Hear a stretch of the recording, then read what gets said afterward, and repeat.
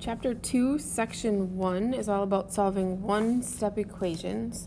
And by the end of this lesson, you should be able to solve a one-step equation with one variable and model a real-world problem with an algebraic equation and then solve it.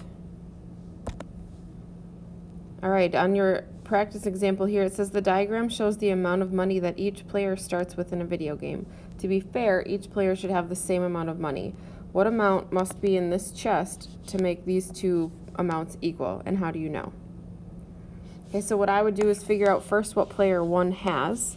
So if we add all these up, there's 10, 15, 20, 22, 24, 26, 27, 28, 29, 30. So player 1 has 30 coins, or 30 cents, we'll call it. Okay, over here, player 2 has 5, 7, 8, 9, 10, 11. Plus, they have this treasure chest. I don't know how much is in the treasure chest, so I'm going to put that as an X. All right, so this is our equation to figure out what's in that chest. How am I going to figure out how much has to be in that chest in order for player 2 to equal player 1? Okay, well, if I know that they have 11, I can take that away from 30. So I'm going to subtract 11 from both sides. And 30 minus 11 is 19. And all I have left on this side is X. So that means in the treasure chest, there must be 19 coins if both of these players have equal amounts. Okay, first vocab word is equivalent equations, meaning that two equations have the same solution and are equal to each other. Equivalent and equal. Okay, a couple properties of equalities here. The addition property of equality says that if A and B are the same, and when I add them to C, I'll get the same answer. Okay, so if A is 3 and B is 3, when I add it to 1, it's going to be the same on both sides. Subtraction property is the same thing, only this time I would be subtracting. If A and B are the same, then if I subtract C away from them, I will still get the same answer. Okay, next vocab word, inverse operations are opposites or the different operations that undo each other. So for example, if something is adding, the way to undo adding is by subtracting. Okay, and vice versa, if something is subtracting, to undo that, you would add. Okay, third, if something is multiplying and I want to undo it or take it apart, I would have to do the opposite, which is to divide. And vice versa, if something is dividing, I would have to do the opposite, which is to multiply.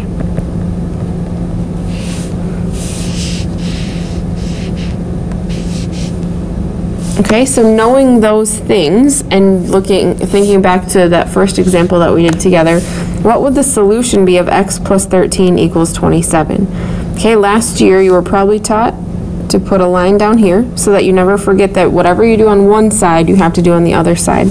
If I'm trying to get this x alone, we need to do the inverse operation, or the opposite of what's happening. Currently it's adding 13, so I'm going to take that 13 away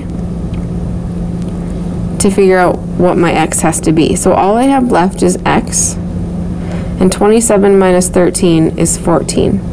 Okay, now I want you always to check your answer, so go back and plug this in. Is it true that 14 plus 13 equals 27? If it is, then you know you have the right answer. Our x should be 14 for that one. Perfect.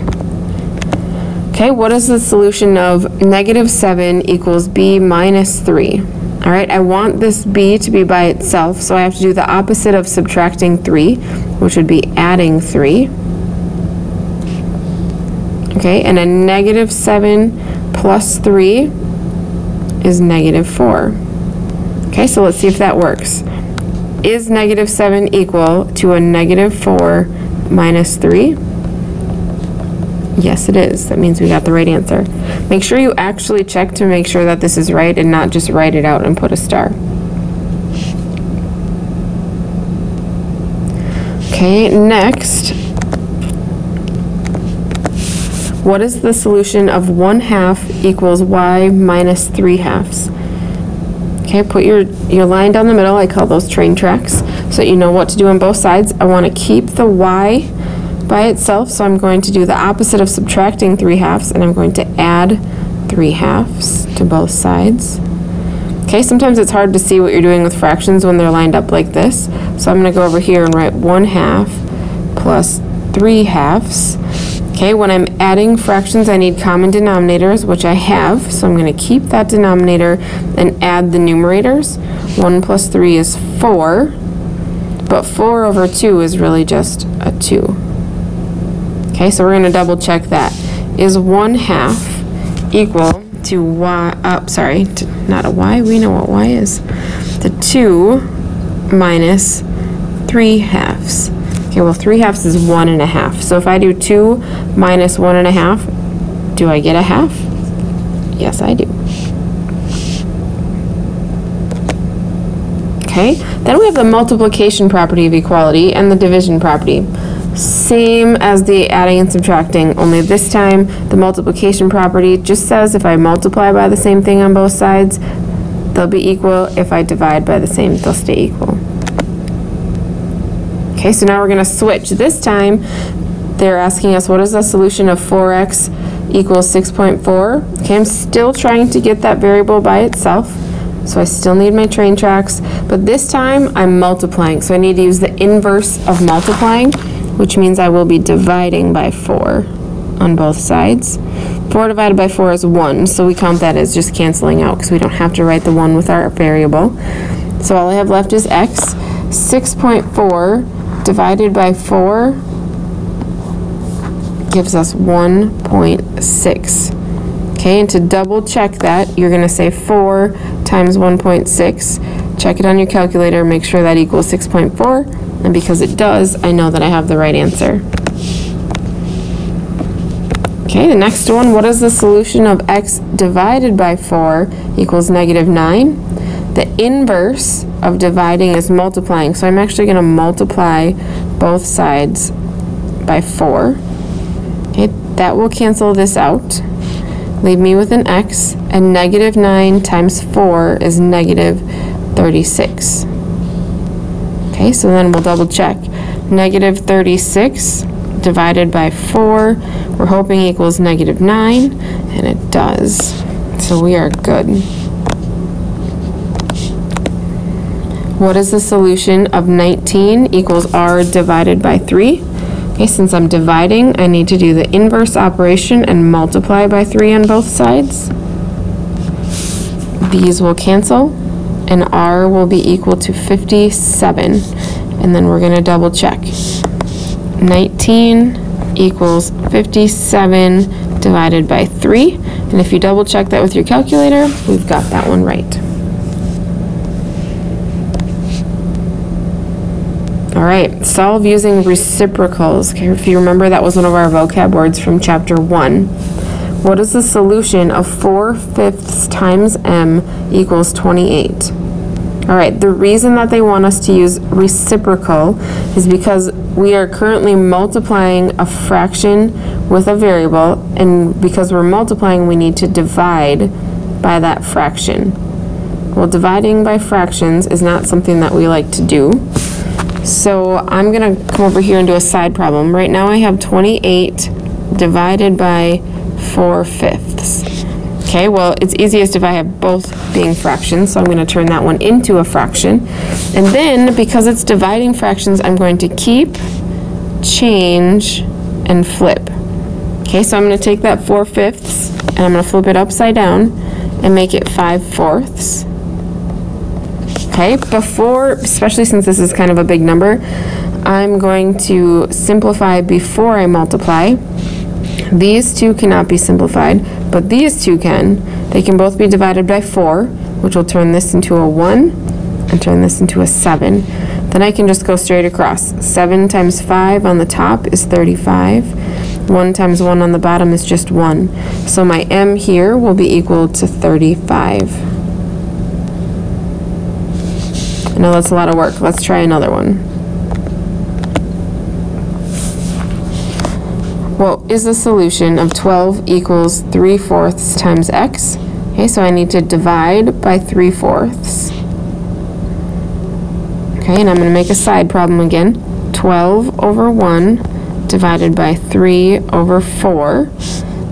Then I keep the first one, change this to multiplication, flip this one over. Keep, change, flip. Okay, so I'm going to make this 4/3. I'm going to simplify before I multiply. The 1 and 4 cannot be simplified, but the 12 and 3 can both be divided by 3, giving me a 1 and a 4. Then I multiply straight across, and I get 16 over 1, which is really just x equals 16.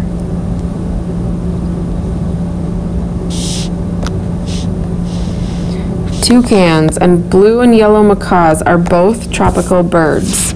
The length of an average toucan is about 2/3 of the length of an average blue and yellow macaw. Toucans are about 24 inches long. What is the length of an average blue and yellow macaw? Okay, so we're going to have to write our own equation, and then we're going to have to solve it with one of these steps.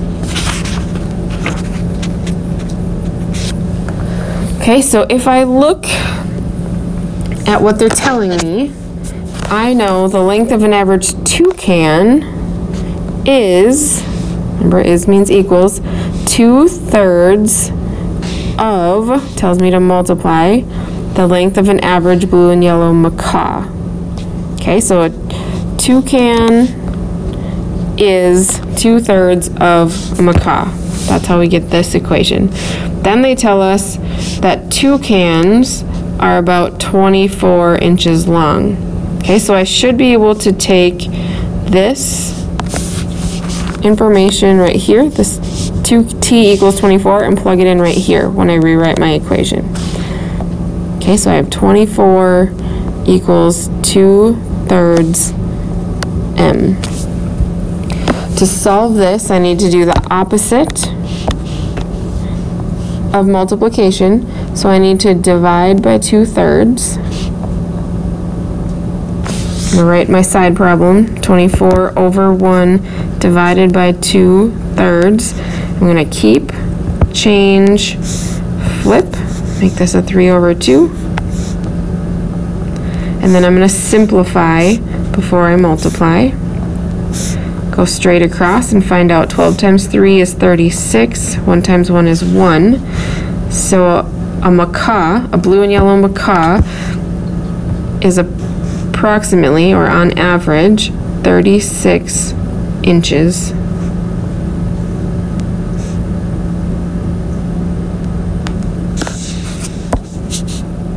An online DVD rental company offers gift certificates that you can use to purchase rental plans. You have a gift certificate for $30. The plan you select costs $5 per month. How many months can you purchase with the gift certificate? Okay, so first of all, we have to write our equation. 30 is our total amount. That's the most we can spend. So we're going to start with that, and if that's our total, that goes on one side of the equal sign. Then this $5 per month, we have to think back to what per means. Usually, per tells me that I'm multiplying $5 each month. So 5x. I'm just going to say x is months. Okay, to solve this one, I'm going to draw my train tracks. And the opposite of multiplying 5 and x is to divide by that 5. Okay, so x should be 6 months. I have enough money on that gift certificate to pay for 6 months if I'm only paying $5 per month. Okay, here's a good place to pause. Work on the next slide by yourself if you have it in your notes, and then come back and see if your answers match mine.